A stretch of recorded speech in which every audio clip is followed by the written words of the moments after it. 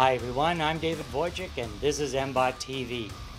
Stories we covered this week: what did the 2019 federal budget do for business? MBOT members meet with city and regional bureaucrats. Prime Minister Trudeau stops in Mississauga with a big dollar announcement, and a Made in Mississauga entrepreneur gives up his secrets for success. Welcome to MBOT TV, a weekly recap of what happened in business at the Mississauga Board of Trade and around the city of Mississauga. Let's dive in. First up, our series on the corporate execution gap. Here's Fred Pizzadney from Focus Management with our Guru Gap tip of the week on the grit gap. What does it mean and how does it affect your execution strategy? Here's Fred to explain. Thanks, David. Hi, my name is Fred. Let's focus. We are a team with depth. We need to make sure that we work hard for everything we want to have. How many business leaders have had this thought?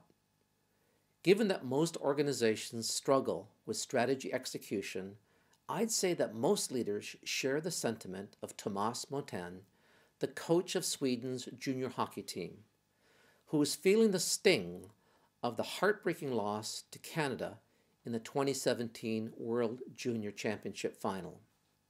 So the next time your team reviews its strategic capabilities, include a discussion on team grit. Ask these three questions. Number one, what does team grit mean to us and how important is it to our success?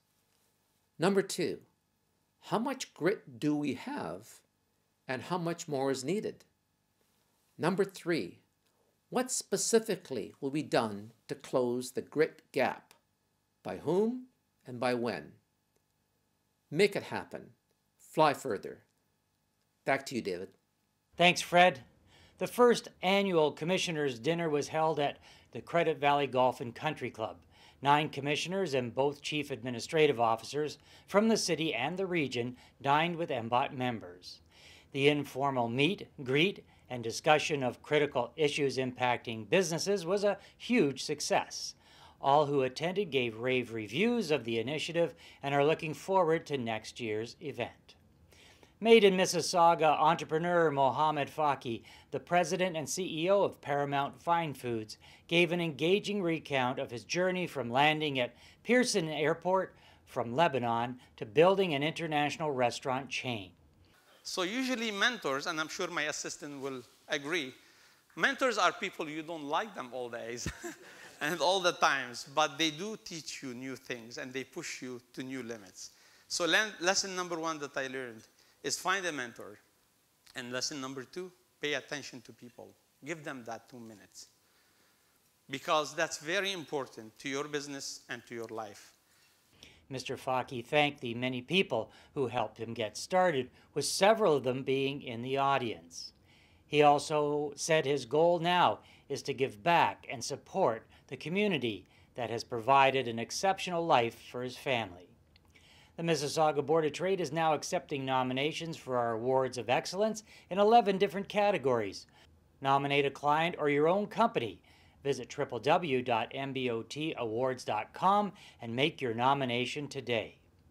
Still to come is our political report with Brad Butt and our events listing with Stephanie Giorgio. But first, are you looking for ways to save money on your employee benefits? The Chamber Plan can help. The Chamber's plan now offers employee benefit programs with greater selection, higher coverage levels, and more value than ever before. Take another look and see why we're the choice of more small businesses than any other plan in Canada. The Chamber's plan. It's for your benefit. The 2019 edition of MBOT's annual magazine and directory is in the works. This directory is an excellent way for you to gain recognition for your business. For more information, call 905-273-6151 and speak with your Membership Services Manager today. Now for our political update, here's our Vice President of Government and Stakeholder Relations, Brad Butt. Brad? Well, thanks, David. Prime Minister Justin Trudeau paid a visit to Mississauga last Thursday to announce a signature element of Budget 2019, a doubling of the gas tax revenue share with municipalities. Both the Prime Minister and Mississauga Mayor Bonnie Crombie made comments at the My Way maintenance bus terminal, which MBOT was pleased to attend. Last Tuesday, Finance Minister Bill Morneau did table the 2019 budget in the House of Commons despite efforts by the opposition to disrupt the proceedings. While the Canadian Chamber of Commerce reacted that the budget fell short of some key asks around taxation review and further regulatory red tape reduction, it did make some important investments in skills development, housing, and innovation.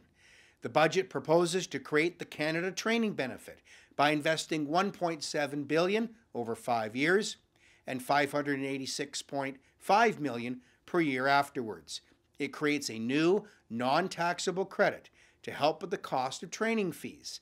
Canadians aged 25 to 64 will accumulate $250 per year, up to a lifetime limit of $5,000 that can be applied against fees for occupational skills training. It also proposes to provide $35.2 million over 5 years, with $7.4 million per year to make the Global Talent Stream Pilot a permanent program. The budget promises to work with the provinces and territories and other stakeholders to create the Canada Drug Agency, including $35 million over 4 years to establish a transition office in the development of this vision. It will provide up to $1 billion over 2 years, with up to $500 million ongoing to help Canadians with rare diseases the access to the drugs they need. Along with significant investments into the Canada Revenue Agency to help with better compliance and ease of service, Budget 2019 proposed to eliminate the income threshold to access the enhanced 35% refundable scientific research and experimental development tax credit, which will help thousands of businesses across Canada. Finally, the budget pledges to reduce the federal deficit from $19.8 billion in 2019-20 to $9.8 billion by 2023-24, and reduce the federal debt to GDP ratio from 30.7% in 2019-20 to 28.6% by 2023-24. The Chamber network continues to be concerned about the government running high deficits, with no plan or date to get back to a balanced budget. Mississauga City Council dealt with a staff report last Wednesday that recommends Mississauga become a single-tier, standalone municipality. If granted by the province, Mississauga would no longer be part of the Region Appeal, eliminating the upper-tier municipal government that has existed since 1974. At General Committee, Mayor Bonnie Crombie's motion was approved in principle, and Council has asked that a town hall meeting of residents be called to further solicit input. The staff report said that Mississauga cross-subsidizes the City of Brampton and Town of Caledon close to $85 million per year, and that there is both duplication and confusion on services delivered by having two levels of municipal government. The Region Appeal model also restricts Mississauga from having more than 50% of the votes, despite having close to 2/3 of the population. Our President and CEO, David Wojcik, addressed the committee last week, laying out MBOT's position on this issue. We also note the argument for better streamlined services if one level of municipal government is involved, rather than two. Mississauga, with a population of more than 800,000 people and still growing, certainly has the capacity to deliver services to both residents and businesses as a standalone, single-tier municipality. Finally, for this week, Metrolinx has announced that the Hurontario Light Rail Transit Project will proceed in a scaled-down version. While it is good news that the LRT will proceed, it will remove the Mississauga City Centre Loop and create a direct in-out access route from Hurontario to the Rathburn stop, located next to the MyWay Transit Terminal.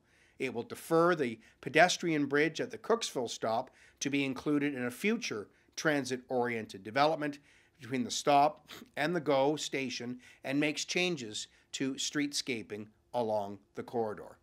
Back to you, David. Thanks, Brad. With a listing of our upcoming events, here's our events manager, Stephanie Giorgio. Stephanie. Thanks, David. And here's what's coming up at your Mississauga Board of Trade. On April 3rd, Membership Matters is at MBOT, a session for new members to discover all the great benefits that your Mississauga Board of Trade has to offer. Seasoned members are always welcome to stop by for a refresher. On April 4th, we are at Dave & Buster's for Good Evening Mississauga. Come out and connect with Mississauga businesses. This evening will provide you with light snacks, adult beverages, and lots of opportunities to start building important business relationships. On April 9th, we are at the Monte Carlo Inn for the 2019 Economic Outlook. Robert Hogue, RBC's senior economist, discusses the 2019 federal budget and as well as the Mississauga and Ontario Economic Outlook. On April 10th, Good Morning Mississauga is at Braybin Golf Course. We have a special feature this month, selling your business without the scars. Come listen to our expert panel providing tips and lessons on what to do and what to avoid as you consider, plan, endure, and complete a sale process. And save the date for our annual Golf Classic, 9, Dine, and Network. On June 24th, we tee off at Lionhead Golf for 9 holes of fun. Whether you're a golfer or not, this event has something for you. Can't make golf? No problem. Join us for dinner, big prizes, and our legendary silent auction. Grand prize of a big screen TV and a live auction for 2 airline tickets. Back to you, David. Thanks, Stephanie. If you have any questions about how to make a nomination for our Awards of Excellence, register for an event, increase awareness for your business, or have your company featured on MBOT TV, contact your membership services manager by calling 905-273-6151 and press 0 to get connected. Details about these stories and events are available at www.mbot.com. Until next week, this is David Wojcik wishing you continued success in your business.